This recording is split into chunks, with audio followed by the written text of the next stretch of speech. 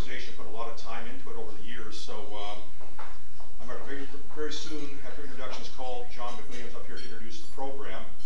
But for right now, let's do the self-introductions, laudatory comments to 2 sentences or less, negative comments. What the heck, it's your best judgment. Forrest, you want to get us going? Forrest South, forum member from Beaverton. Bill Foster, forum member, Beaverton. Ken Whitecamp, Beaverton, forum member. Diane Whitecamp, wife of a member. Ernie Foster, forum member, Beaverton. Maureen Long, forum member and unincorporated Washington County. Yes. Patrick Wheeler, Beaverton. I'm Emily Neff, I'm an attorney in Hillsborough. Al Falcone, Aloha, forum member. Lee Coleman, Reedville. Ted Welch, forum member, Beaverton. Allison Welch, daughter of a forum member, and currently Iowa City, Iowa. Ben, Rock Creek resident, and I just want to remind you for just a second, the Portland Vintage Trolley lives again. We'll be running on the Transit Mall downtown on 5th and 6th Avenues on the 1st of July, which is a Sunday, and I'm working on it. So come on down and get a free ride.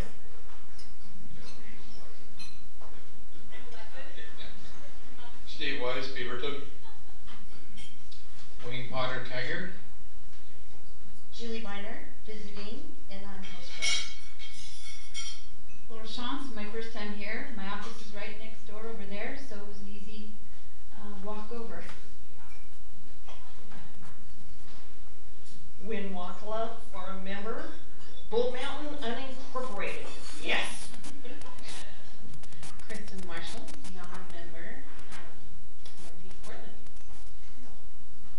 Angel Larson, I'm a guest, and I'm from Texas.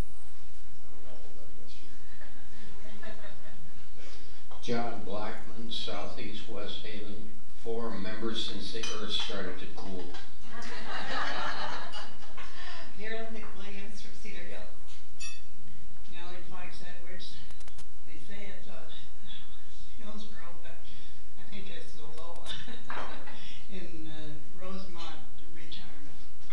And thanks to Marilyn for being able to get here too. I'm Randy Archer. I'm a Community Connections pastor at Village Baptist.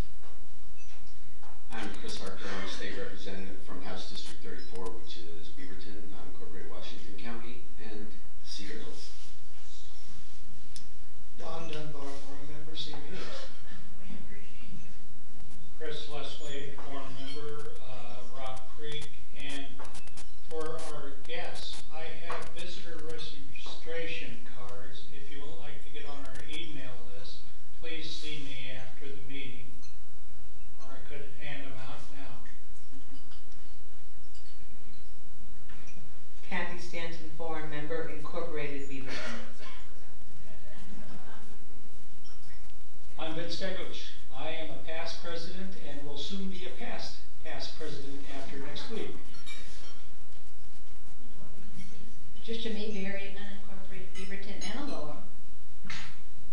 Bill Nelson, member, Bethany.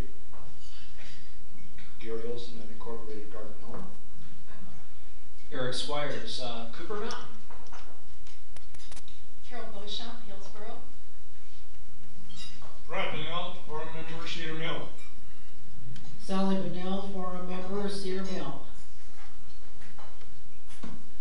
John McWilliams, Cedar Hills. I just saw Ted Calori come in here, so Ted's here. Let me get a chance to. I'm going to use this just for a second. The rules of the forum that basically the speakers are going to speak within an allotted time period. John McWilliams is going to introduce them. Only forum members can ask the questions. Identify yourself as a forum member and give your name. This is being recorded, so some level of posterity will be involved, so you want to be somewhat accurate. In any event, I'm pleased to see everybody here, especially some of the new folks showing up here. So, John, why don't you take it away and introduce everyone and get things rolling. Great. Thanks very much, John. Appreciate it. So, hello and welcome to the Washington County Public Affairs Forum. Today we have two speakers that are going to talk to us on a very interesting subject. I'm going to let them talk a little bit more to tell you all about it. Our first speaker is Esther Nelson. She's the program manager for Commercial Exploitation Unit at the Sexual Assault Resource Center, located right here in Beaverton. Our second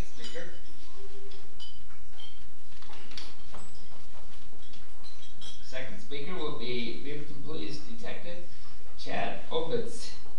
He is assigned to the FBI Innocent Lost Task Force, and he'll tell us about his work in the Beaverton area. So right now, let's hear from Esther Nelson. Esther?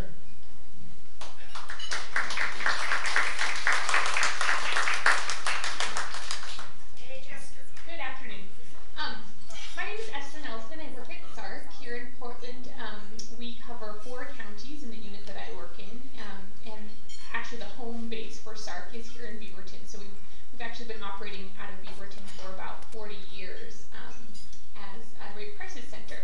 And then in the last 4 or 5 years, we've added a unit to that organization that actually covers Washington, Multnomah, Clackamas, and part of Clark County in Washington State. So the unit that I'm going to be representing and talking about today is that unit. We're kind of a roving unit, and we do cover a larger geographical area, but I'm going to try to focus on Washington County today, just to make it really relevant to everyone in the room. So we're going to be talking today about commercial sexual exploitation of children. Another term would be sex trafficking of children, and we can use those terms interchangeably, I think, and so if you've heard of sex trafficking, that's what we're going to be talking about today. It is a domestic issue as well as an international issue, and I think many times we think of people being recruited or moved across international borders, but it's also something that happens locally in the United States and certainly here in the Portland metro area. In terms of the numbers, there are some extrapolations. People usually ask me about numbers, how many youth are actually involved in this? How many children do you see locally? And so I can give you a few numbers to start with. Nationally, about 450,000 children are reported as runaways every year in the United States. And then we know that 1 in 3 of those youth will be recruited by a pimp or a trafficker within about 48 hours of leaving home, traditionally. So there are a lot of youth who are displaced from home in the foster system or runaways who are recruited by pimps in the United States. More locally, in the year 2011, the Sexual Assault Resource Center served approximately 300 youth, unduplicated youth is what we call them. So we're seeing 300 different people in approximately a year's time frame. And a little more than half of those youth were exploited in the Washington County area. So that's definitely something that hits close to home if you're a Washington County resident. We consider them to be victims of a number of different types of crimes at one time. Many of them, if not almost all of them, have been exploited and abused as very young children, and many of them are entering the foster system due to abuse in the home before they're recruited by a pimp. So that's kind of a part of their past history. And then as they get older, we see them be kind of victims of co-occurring crimes all at one time. So they would be experiencing what we would call domestic violence at the hands of their trafficker and pimp. They're experiencing sexual abuse and child abuse because they're under the age of 18. So there's all these co-occurring traumas going on with them. And it may be hard to detect. Sometimes they're still involved in school, at least for a time period, and experiencing this abuse. Many of them drop out of school because of all the trauma, but we do see them in our community. It's just hard, I think, for us to kind of wrap our heads around what's going on for them and identify them. We're getting better at that, but they are local kids. They're not from other countries. They're our own children, and they're exploited here in our own neighborhoods. In terms of SARC's involvement, we offer confidential advocacy services. So we do emergency response for youth who are identified anywhere in the 4 counties that I spoke about earlier. We are called out to the scene if law enforcement is involved in rescuing a youth. We respond to child welfare calls on the child welfare hotline. We'll respond even to schools, like if a school counselor were to see something that they thought was a little concerning and they thought that this might be an exploited child, we would respond to a school. And we'll also respond to emergency rooms when people are brought in to receive medical attention. So we'll respond to a number of different locations in this community 24 hours a day. We have a hotline that operates 24/7, and when calls come in, we respond to those calls here in the Beaverton area as well as anywhere in those 4 counties. And we just offer emotional support. So we come in as advocates. We're not therapists, although we do offer mental health therapy on site in our Beaverton location. We just go out and offer emotional support and want to encourage people to feel safe when they're interacting with law enforcement, to feel like they have rights and to feel like they have options. And so many of them are very controlled by their traffickers and pimps that they don't often experience a lot of options in their life, and so we want to come in and really support them and encourage them and let them know that they have options. And what we find is that by offering them emotional support, the criminal justice process is less scary, and as they are less afraid, then they oftentimes feel like they can share more and stay really engaged in the process. And we hope that they stick with it so that there can be prosecution and the traffickers can be put away. That's our hope. So that process can, it can range a couple weeks in a really quick-moving case to a couple years, sometimes even longer than that. And so we work with people in an intensive community-based case management model, if you will. So we're out in the communities. They don't have to be in care. They can even be still literally on the run, living in a motel with their pimp, and we'd still be offering services to them. So we'll be out in the community meeting with them and safety planning with them and encouraging them, and we hope that that's enough to keep them engaged in the system and engaged in the criminal justice process. And sometimes, like I said, that can take years. So we'll work with a person from the very first day on the call out all the way through the end of their case, going through trial and hopefully seeing them, find safe housing and really move on their way through life.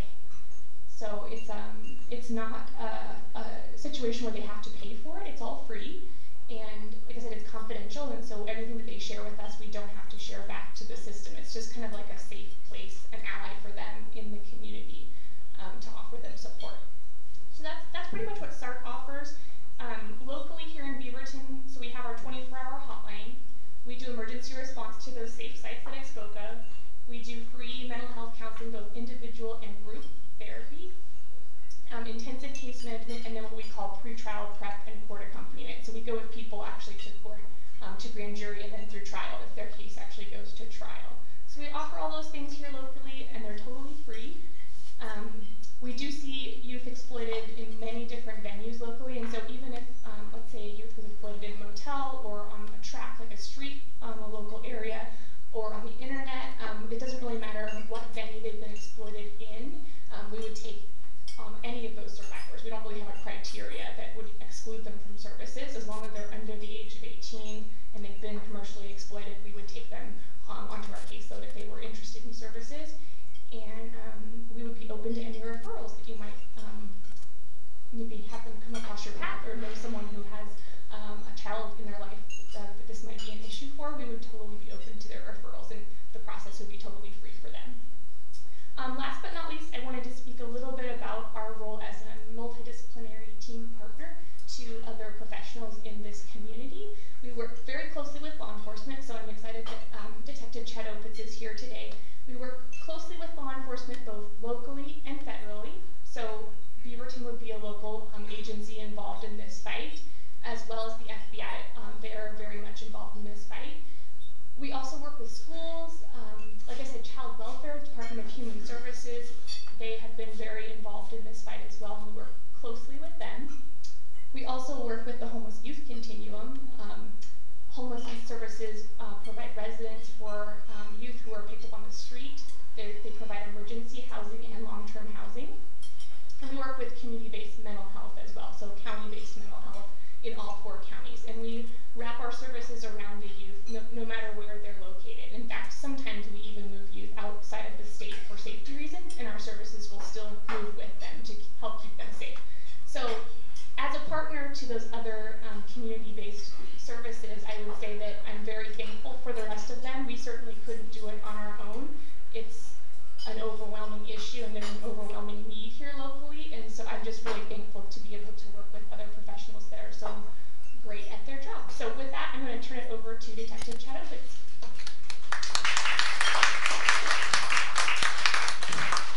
Thank you to Esther for that, and I just want to say that her group does an amazing job in helping us, like she said, being with the victims and providing the services from beginning to end, and having patients that I don't have to deal, and I shouldn't say deal,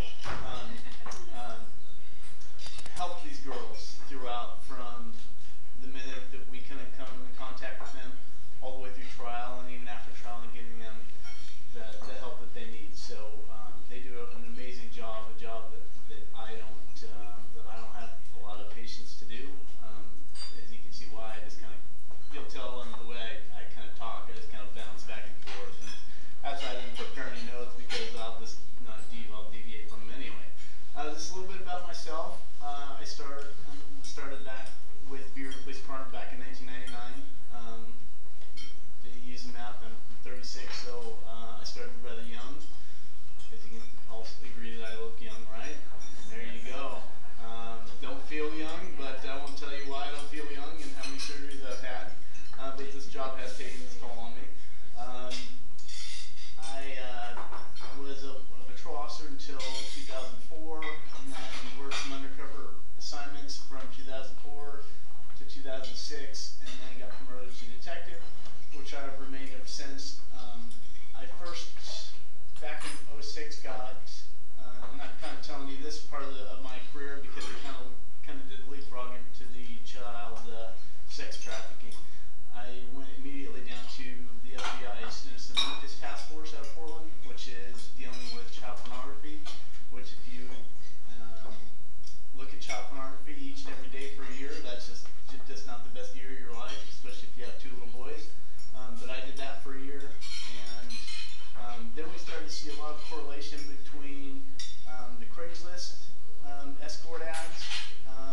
If you remember kind of when Craigslist is all popular, the escort ads, and seeing these girls, these runaways, or not even runaways, but the younger girls that were under the age of 18, posing in ways that they shouldn't be posing, pornographic images, and saying, well, that's not right. So we kind of had child pornography, but now we also had sex trafficking. So that's where we kind of shifted gears a little bit down at the FBI. There's still the Innocent Images, but now we work with them closely, and now we're working the human trafficking element. And I've been down there for a little while doing that.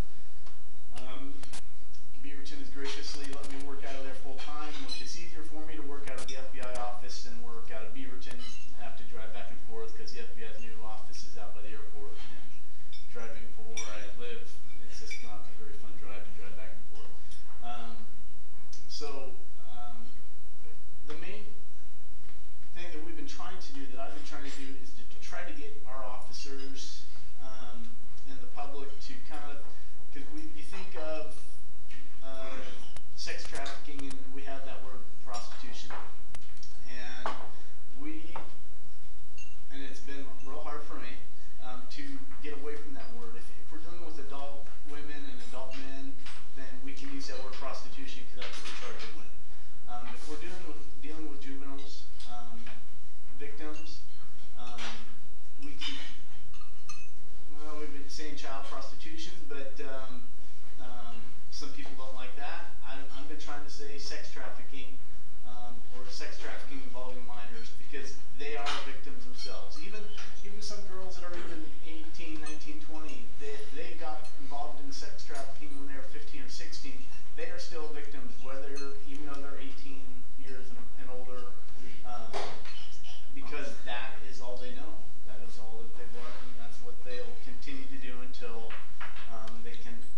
we can get to them, assist them, or unfortunately, some tragically they get out because they're deceased. Many missing girls around the United States because they're believed to be involved in sex trafficking, and they're no longer with us, and because of that. And just show you that it's just not a Portland problem, it's just not a Las Vegas problem, it's not an LA problem.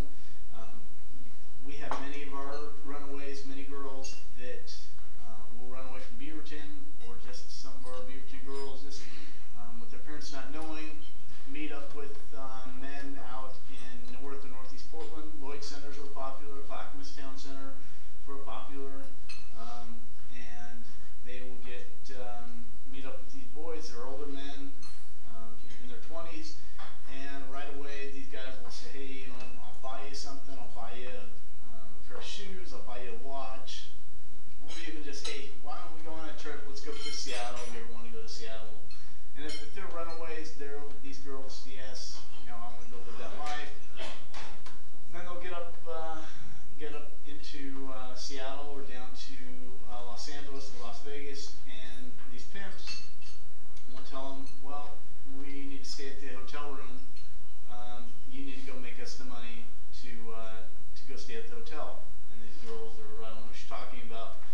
And these girls will either get beat, or by then maybe these guys have taken pornographic pictures of these girls, and they'll threaten to send them to mom or put them on Facebook and say, well, if you don't go out and earn that money, I'm going to send out all these photos on the internet of you naked, and people will know that you, I'm not going to say bad words because we're on television, that you're not doing good things out there in the community. So these girls are then forced to go out and do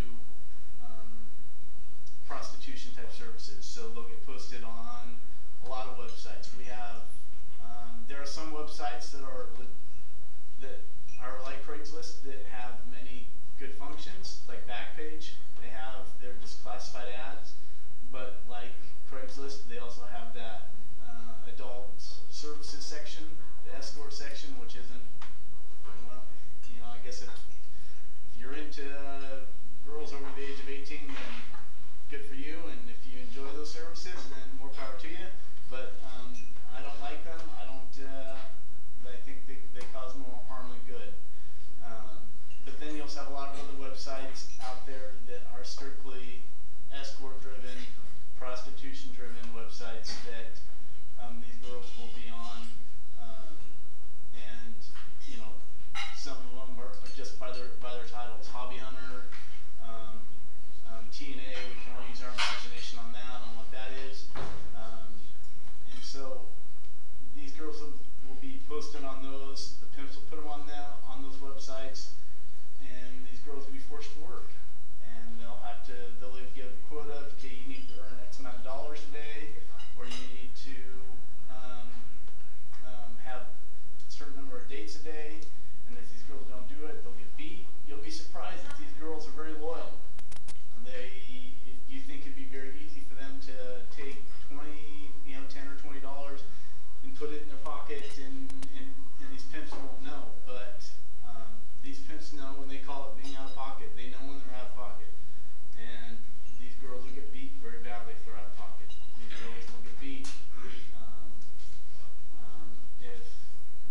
if they want to even just get out. If they say they want to go home, these pimps are very controlling. They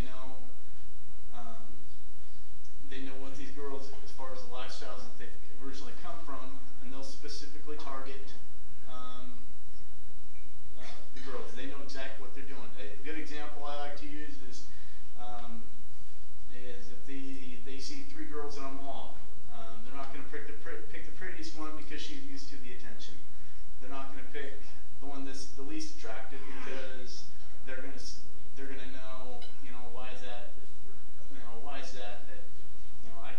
That's not true. That never happens to me. Because they would see into that. They're going to pick the one that's the plain Jane, middle one. And those are a lot of times the ones that get hooked into the game is what we call it. And it's a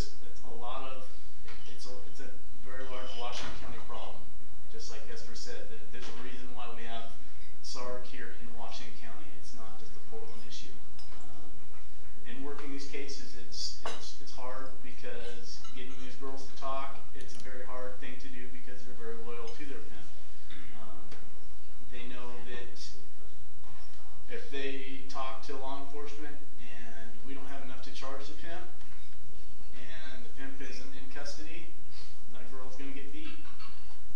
we cannot protect her, and we cannot, we're not set up,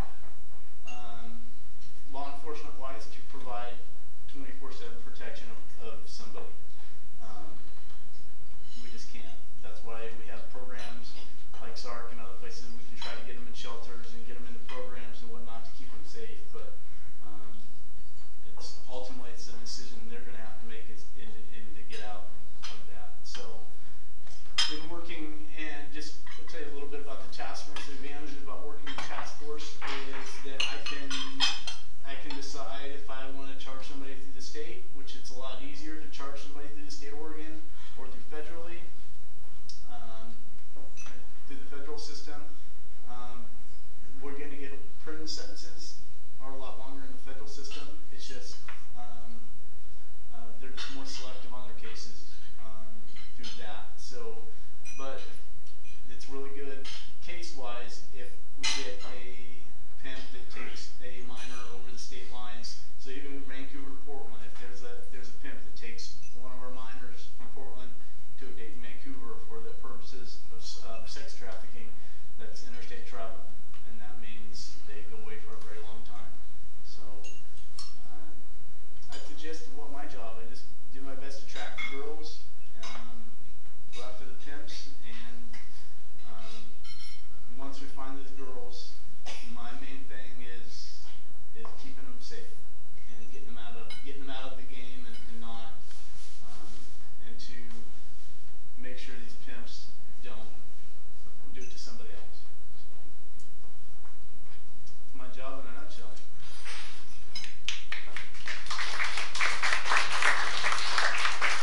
Well, thank you very much, Chad, and thank you, Esther. We do have some questions, I'm sure, so we have microphones on both sides of the room, and so please come and ask your questions, and we'll just alternate. Sure. You know me, I'll ask right away.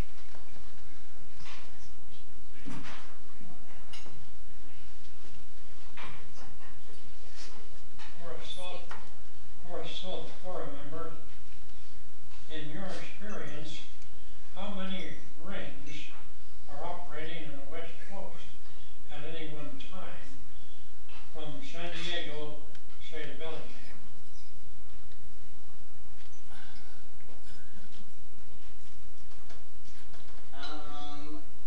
The rings, I'm not going to sit there and say there's there's this ring over this ring.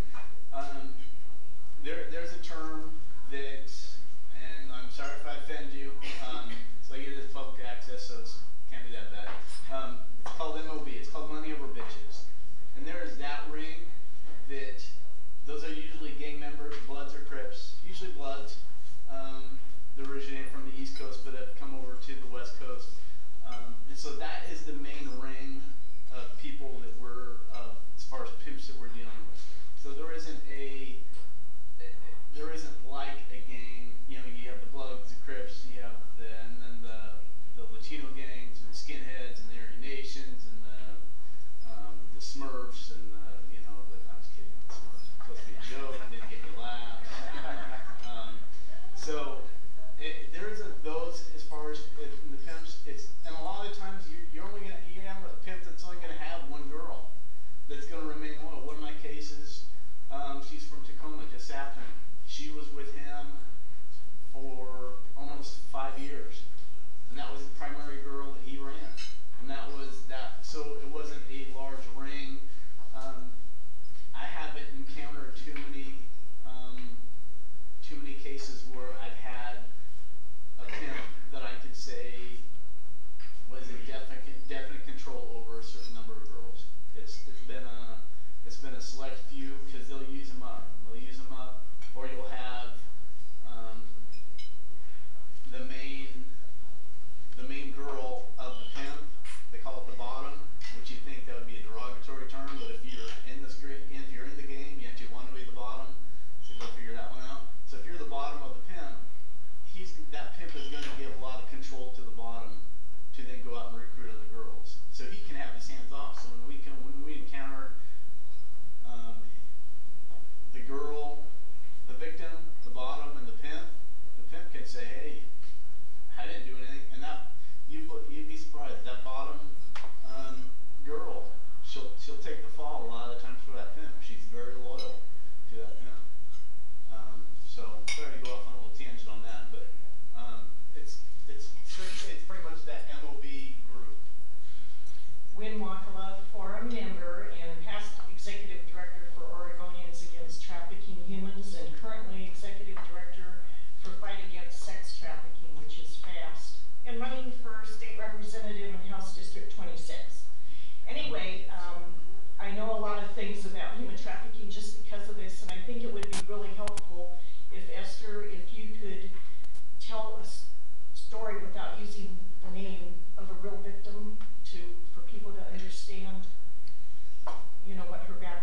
she got into this and what has happened to her. I know the average life of someone who gets into this is only 7 years.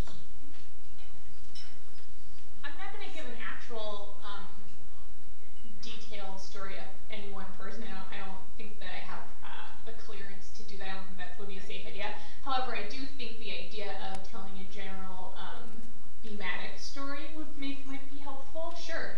So, unfortunately, there is sort of almost like a cookie cutter theme to many of the experiences of the youth that we work with. Most of them, not all of them, but most of them have come from some sort of traumatic childhood. So many of them are already involved in the foster system or running away from home because home was not safe. Like I said, not all the time. They certainly could come from any background, any socioeconomic status, and have a fabulous home life. But unfortunately, there's a large overrepresentation of foster youth and at-risk youth that are being exploited. So for a youth who's already had a hard time at home, and who may be struggling at school and looking for friendship and acceptance, and let's face it, all youth are, it's a prime opportunity, I guess I should say, for a pimp or a trafficker to kind of swoop in and get to know them. They usually represent themselves as a potential boyfriend. If not a boyfriend, they'll do, let's see, I'm a rapper and I can get you a contract, I work at a radio station and you could be a DJ, or another one that's really common is I do photography and you could be a model. So those are really common themes, but the most common theme is I could be your boyfriend. And like I said, that's really, I think, something that most youth are looking for at some point in their adolescence. So, you know, they're very vulnerable to that. So once they meet this person, but from the pimp's perspective, the whole goal is to kind of suck them into this isolated environment, this isolated relationship, and then what we call the breaking stage, well, they'll push them out into the sex industry. So there's the recruitment stage, which looks like usually a courtship. Then there's the breaking stage, which is usually violent, where they're pushed into the industry. It's very manipulative. And then there's just the maintenance stage, where they're kept there through threats of violence and violence. Wynn mentioned that the average age life expectancy of someone involved in the industry is about 7 years, and that is accurate.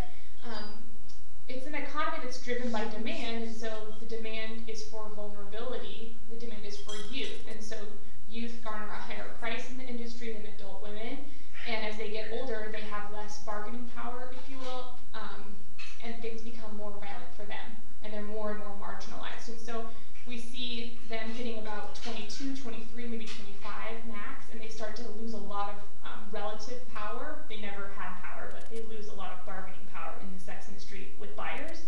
And then we know that if they stay in the industry, the average age of death is 34. So by the time they're really an adult woman, they can no longer represent themselves as a child.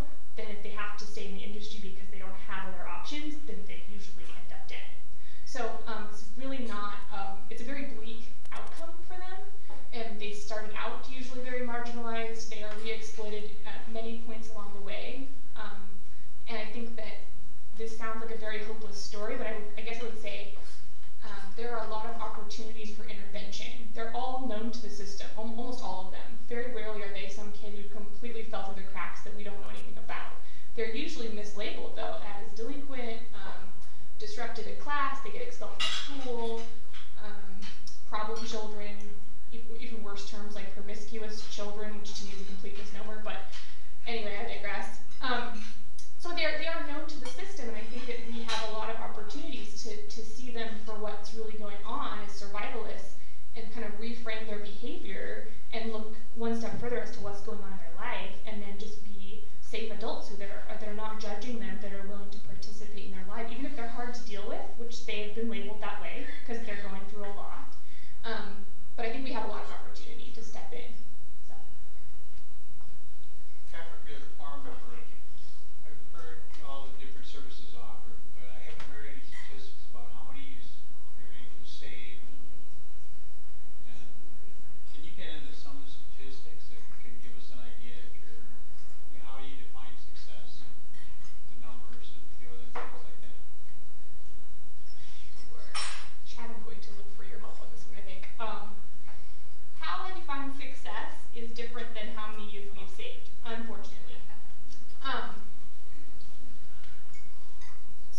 first thing I would say is we look towards statistics for people getting out of violent relationships. We know that with domestic violence, an adult woman who has access to adult services, has really a sense of agency of themselves, and a lot, adult development in her brain, like a lot of good things going for them. We see adult women in DV cycle approximately 9 to 13 times of attempting to leave a violent relationship, and that's a relationship with one person who's violent to them before they ever exit, if they do exit without being murdered. And so we're talking about little children who have been, abused their whole life. They may not even have a concept of safety. They may not have access to resources. They have a different sense of agency, having been kind of under parental guidance their whole life. Brain development is not fully formed. I mean, there's all these things going on for them, and we want to see them cycle away from this adult person who's very controlling of them, and then somehow leave the lifestyle or the game. And so, first of all, that we know that the approximate number of times they would need to cycle, I'm assuming, would be more than 9 to 13 times because they're children. And then you add the fact that it's not one person that they're trying to leave. Sometimes it is, but many of the pimps and traffickers are gang members, like Chad said, and so they're leaving they're not just leaving one person, they're leaving a whole organization or community of people who would enact the same type of violence against them as this one person would. So knowing that it's going to take likely many more than 9 to 13 times to try to leave, that could take years. And so our services have only, this is going to be an inadequate answer to your question, but our services have only been around for 4 to 5 years. And I think that we're going to need to watch kids and be hopeful, remain hopeful for kids a lot longer than that to really see them start to leave the life. As we've been around for longer and longer, we see more and more kids leave, but it's taken this many years to see practically any kids leave. We've had kids leave right away, like we have an intervention and boom, they're done. They just needed help right then and they're out. But for the most part, we have to work with them for years to get them really extracted from the industry and to believe in themselves enough to hope for something different. So that's my idea of success. I don't have a lot of good numbers for you. I don't have any positive numbers either. I will just gonna say kind of on these types of cases, if you look at success rate of I find a victim and the Beaverton Police Department works with her and SART works with her, and if we go off the numbers of cases where we run into girls and we attempt to save them and prevent them from going back into the game,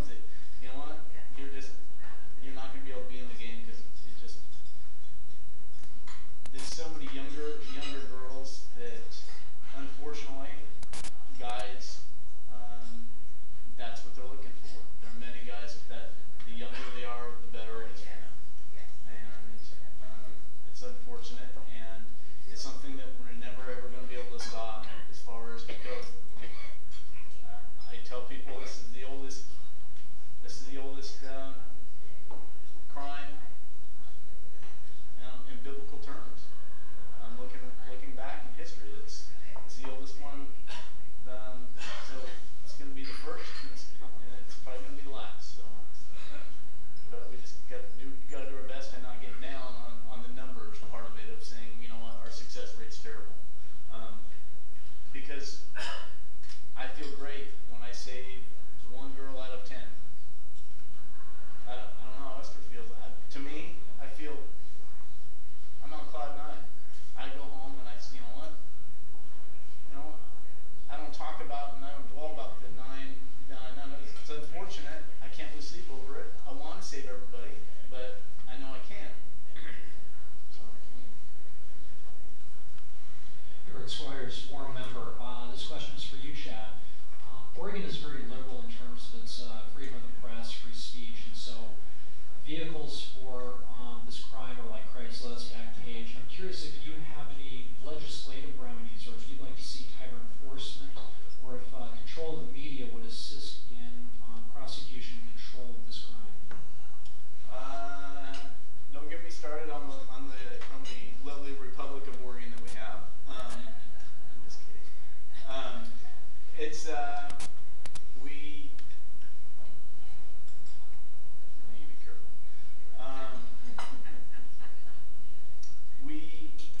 We like our freedom of speech and we like our freedom of press, and I agree with all that. Do I wish I could sit and say, you know what? Backpage, you shouldn't be allowed to have escort advertisement capabilities on your website. I wish I could. I know I won't be able to because for the ones that are 18 and over and they're not doing prostitution, they are providing a escort company, that much, and if you want to look at the ads, go look at the ads. It's not a crime to do it. A lot of them will say the money that exchanged in this is for my time and my time only. So what sense does it make for me to pay a girl $250 for an hour of sitting there and having a talk? I can go find somebody in the park and go sit and have somebody talk. And so that's how stupid it sounds. Or I'm gonna dance for an hour. You tell me, you have to have high endurance to boogie and dance for an hour straight. If I'm gonna be paying you $250 and that's all we're doing is dancing, and they never have music with them. That's the funny thing is, what are we gonna dance to? Well, I don't know. Well, so I don't know if I'm answering your question or why. I don't get wrapped up in the legislative parts of it because there's not much I can change. I take it for what it is. I work with what I have. I'll push the envelope as far as I can push it with these cases, and that's why we have courts. If stuff, I won't violate people's rights. I won't do anything illegal. I won't do anything to hurt anybody. But I'll push the envelope, and that's why we have courts. If it gets thrown out, suppressed, it gets suppressed. But I'm not going to lay down and I'm going to do everything I can to make sure that these guys don't victimize our girls. So. I wanted to add just something really quickly, very briefly, sir. I think that the harder answer is not around legalization versus not legalization, although that's a great conversation to have. I think the harder look at ourselves and our community is how, if you think about primary prevention, like this is going to go way global, but like gender construction in America, basically, like how do we raise people and how do they respect each other? So given choices, they actually choose to be respectful of one another, and they choose to know their own boundaries and respect other people's boundaries. So I think that that's a harder answer. But I think if we're going to be looking at like large scale change, if there are, like Chad was saying, if there are laws and there are lines drawn, as long as there's the proclivity to do that, the propensity to do that, people will find a way around them. They'll just say something different and do something else, right? Like they do in those ads. And so that's an idea of how to put a cap on something, but it doesn't actually change behavior, I don't think. I think that the harder thing to do, but the more effective thing to do is just actually to raise people differently and hold people accountable for their behavior on a family level, like on how we raise our kids level. So anyway. Bill Foster, forum member. Are the two of you salaried? And if so, where is the funding for these services?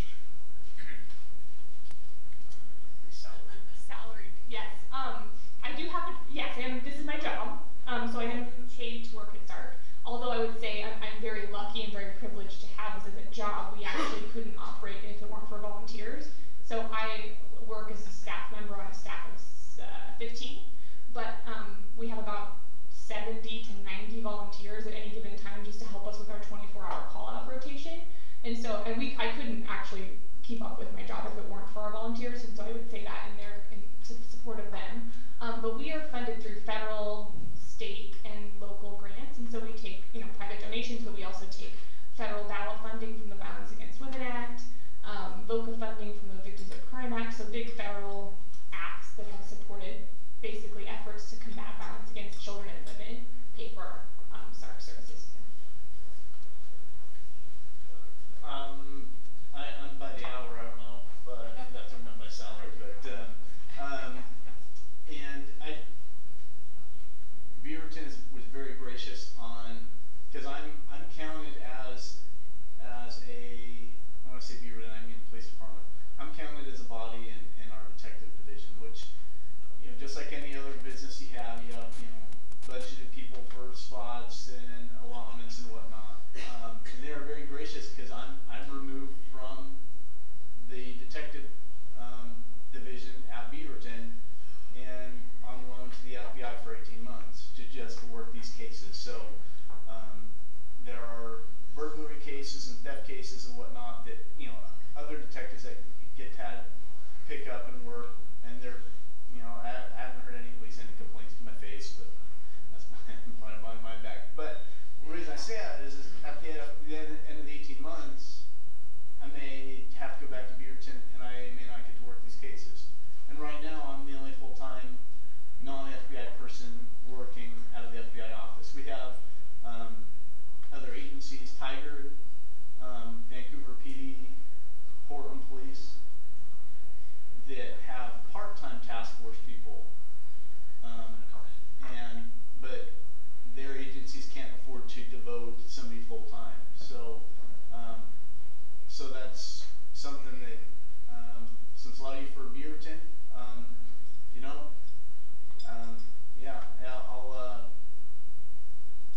anything you can send to our administrator as far as, I think Chad should be down there forever. You wouldn't hurt my feelings. So, because I really enjoy doing it. It's not something. This isn't a position that you work that you say, man, this is just terrible. I hate going to work every day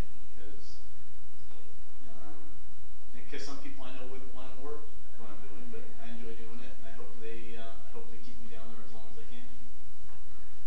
Win Wackle again. I'm a volunteer with the organizations I've been running. But I wanted to let you know, if you don't think it happens here, I heard about, I used to teach water aerobics, and one of my class people told me about a girl who just over at 185th, what do you call it, Albertsons, just down the street. Just real quick, Okay. I'd like to get everybody through before people repeat. Okay, anyway. So if you summarize this within 3 words, you're on. Anyway, she was meeting guys there, having sex with them, and then taking the max. 3 words. What's your question? Oh, anyway, she took him on the max to the Lloyd Center to turn the money over to her pimp. But I just wanted to say on misogyny. Wait a minute.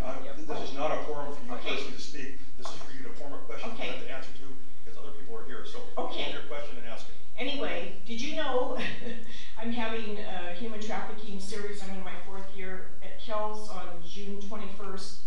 Ron Clark is going to come talk about misogyny. Do you want to talk a little bit about misogyny and how that relates to the demand side? Other than just to say that it relates to the demand side, that's probably all I can say. I think that this is a demand-driven issue, and so I think however we can unpackage what drives demand and why demand is so focused on children and vulnerability factors, I think that is an important thing we need to consider. But that's all I would say. My name is Bill Kroger. I'm a forum member. I have 2 very quick questions. First one is, I was wondering in your cases, have you ever run across anywhere the victim is a young boy or a young man? Second one is that these people who become pimps are definitely sick in the head. I was wondering if you had a profile of who becomes pimps, where they come from, this whole thing for people that do that sort of thing. I'll address more of the second question and touch a little bit on the first one. Esther may see more cases on the boy victims being males. I haven't had a case yet. We know they're out there. I believe that the boy cases businesses are more of your, not your internet, but more of your, as far as we call it, walking the track or on the street. Maybe on the, more toward the East Coast or whatnot. Maybe happening here in downtown. Again, I haven't had exposure to one of those cases yet. The second part, who becomes a pimp? You'd be surprised. I won't name like the last names of the families, of the pimp families, because I don't want to put it out there.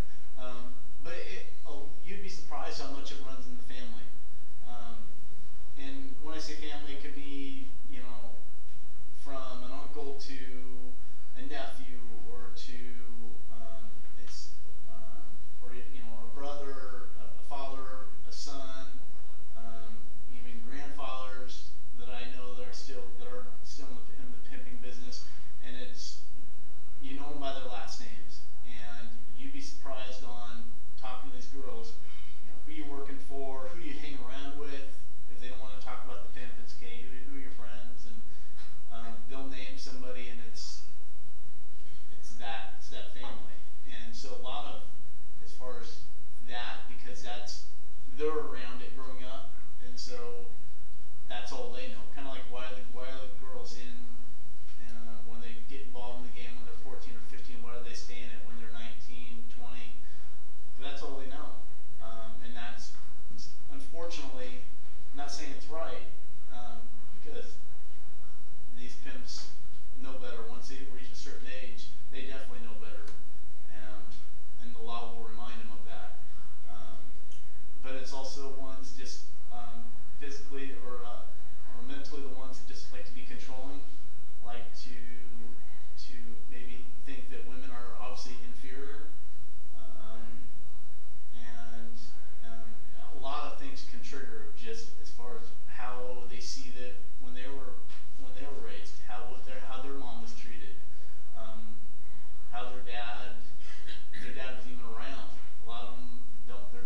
Sometimes their dads aren't around or aren't involved in their lives, or they'll reconnect with them later in their life, and they're in the pimping business, and then they get involved with that. So.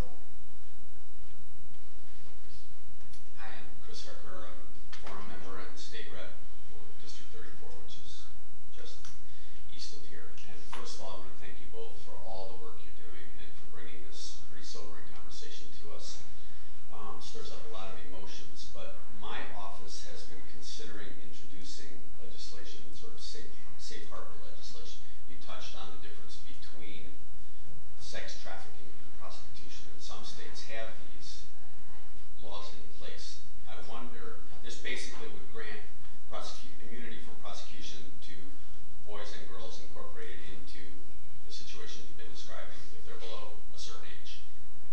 I wonder, from your perspective on the streets, in the rooms with these folks, would that help?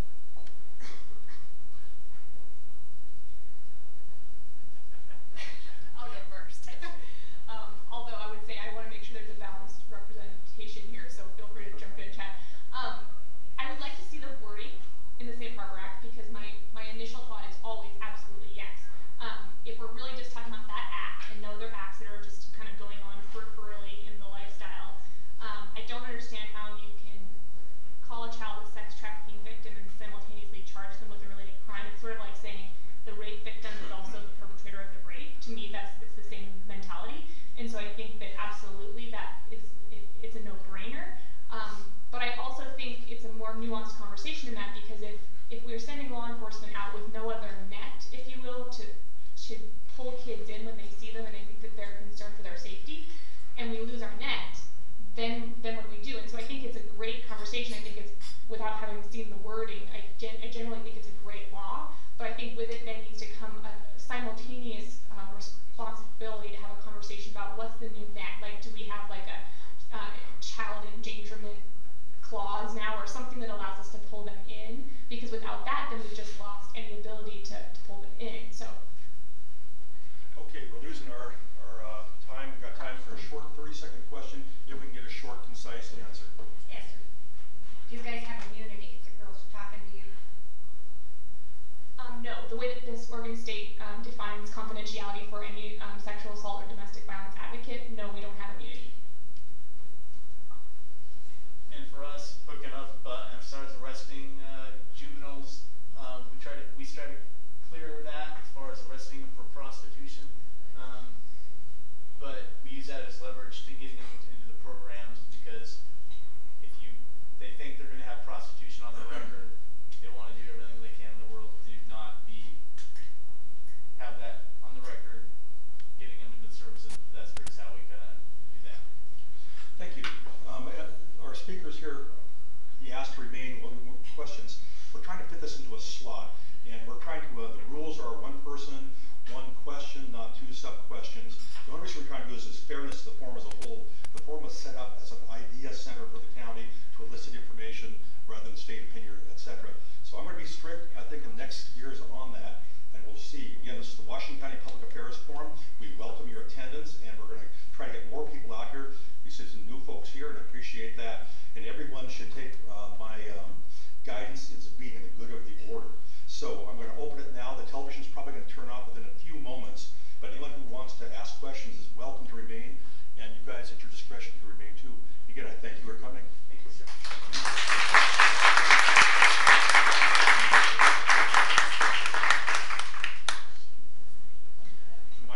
The mics are here, they're ready, and these folks are ready to answer questions.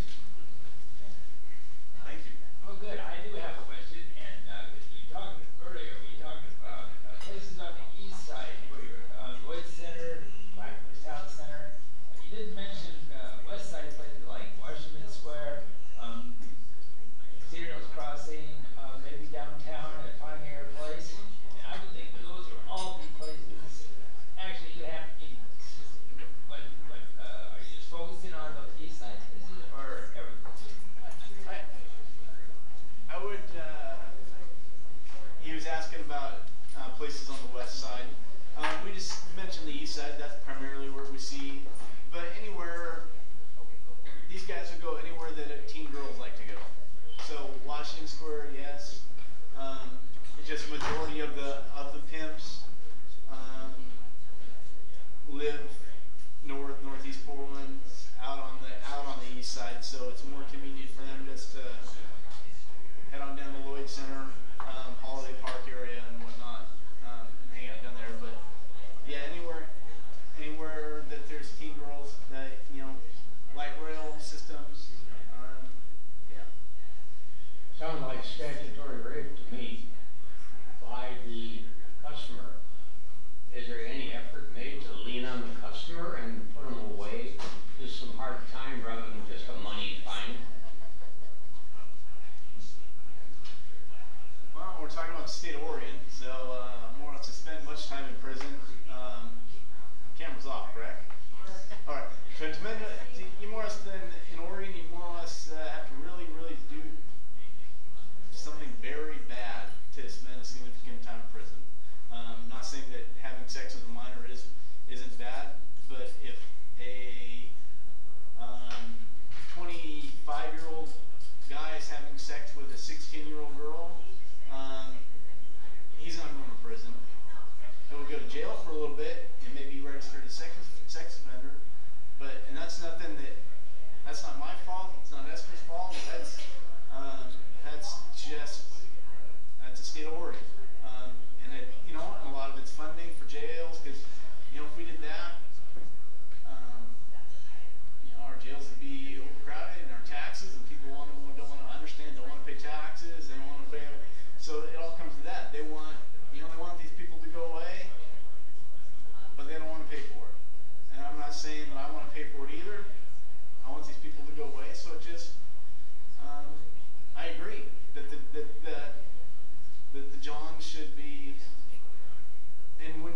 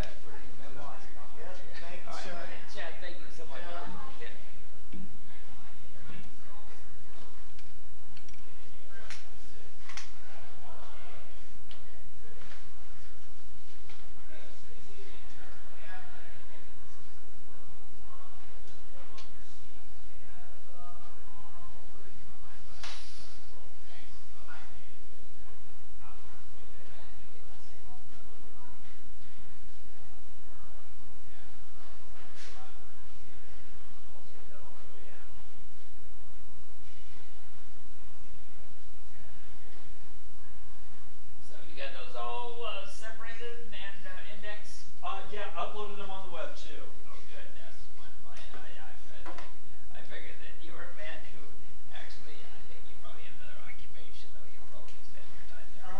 You know, I'm having a good time. I think I've got, there was a Saturday Night Live skit, and it was, no, man, I got 9 jobs, man. I got no time to sleep, man. I got me 9 jobs. I do this and I do that, and I got me 9 jobs, man. And,